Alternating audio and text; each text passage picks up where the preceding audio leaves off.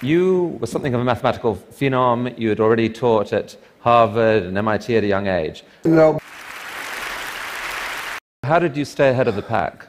I had hired a few. Some made money, some didn't make money, some made business, some made stock. But any one anomaly might be just a random thing. People got very mad at my invested. Okay, there's a capacity to the fund. But should we worry about the hedge fund industry attracting too much of the world's great mathematical and other talent to work on that, as opposed to the many other problems in the world? It's not just mathematical. We hired astronomers and physicists and 5 and 44. That's what we charge. 5 and 44. 5% fixed fee. 5% flat, 44% of upside. But you still made your investors spectacular amounts of money. We made good return.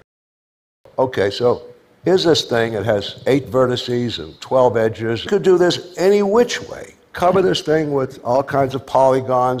Now here's a different shape.